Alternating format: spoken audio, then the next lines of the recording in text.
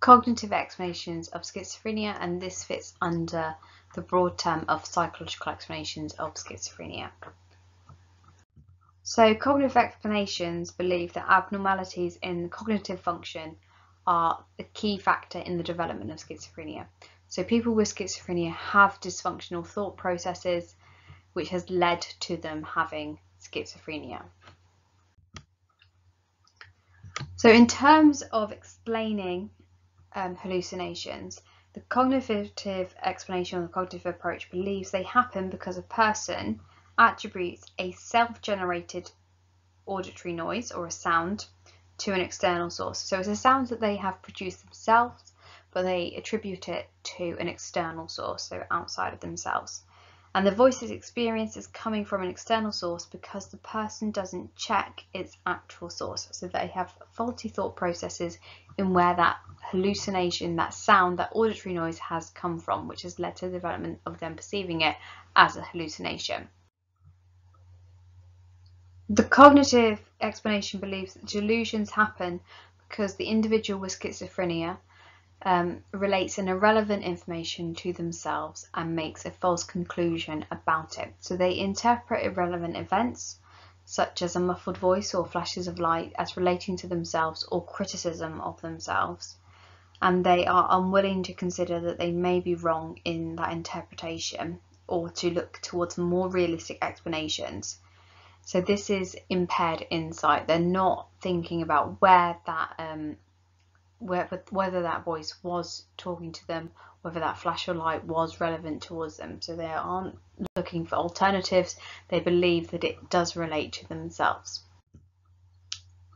If we were to look at some evaluation then, that a strength is that positive symptoms can be explained in terms of faulty cognition. So schizophrenics with positive symptoms show biases in information processing, whereas schizophrenics with negative symptoms display dysfunctional thought processes, such as having low expectations of pleasure.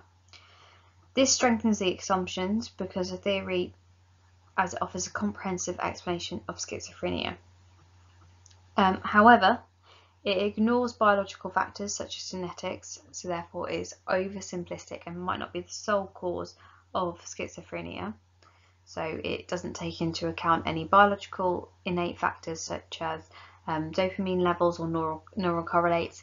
Therefore, it is environmentally reductionist. It is only focusing on the nurture side of the nature-nurture debate, which means maybe an interactionist point might be more beneficial to explain the development of schizophrenia. However, it is useful. It has led to treatments based on the cognitive approach, so in particular cognitive behavioural therapy, which has been found to be effective in treating individuals with schizophrenia. So a review of 20 controlled trials of CBT found that it did reduce the symptoms, in particular the positive symptoms of schizophrenia, and therefore it suggested that the therapy is effective and appropriate treatment because it's based on a valid explanation.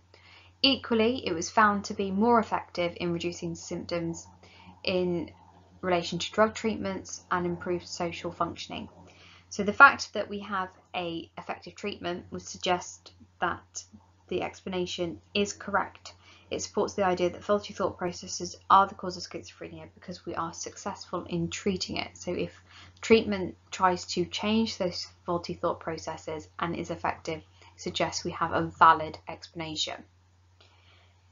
Now, a problem is it doesn't offer a full explanation of schizophrenia. It only explains the positive symptoms, such as delusions of schizophrenia and hallucinations. It can't fully explain the negative symptoms, such as speech poverty or avolition. Now that weakens the approach as it fails to fully explain the causes of schizophrenia, implying the assumptions of the approach are not representative and valid, and therefore maybe we need to take an interactionist viewpoint and look at other explanations, not just the cognitive explanation.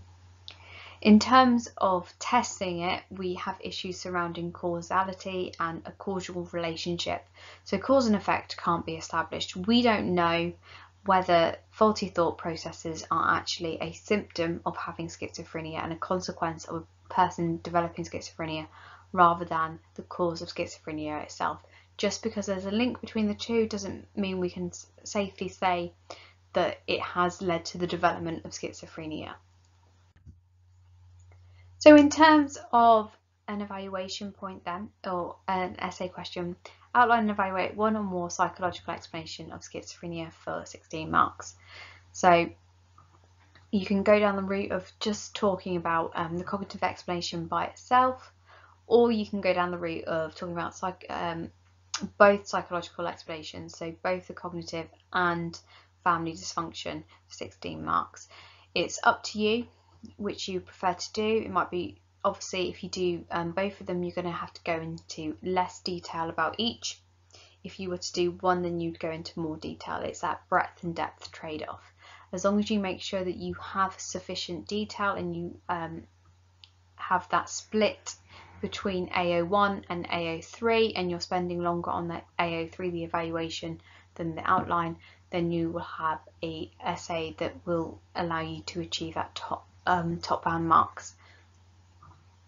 In terms of evaluation, try to make sure you expand on your points, provide evidence, include key figures if you can. Don't necessarily worry about the names of researchers in terms of supporting contradictory evidence, and link it back. Say what that summary means. Why does that strengthen? Why does it weaken the explanation?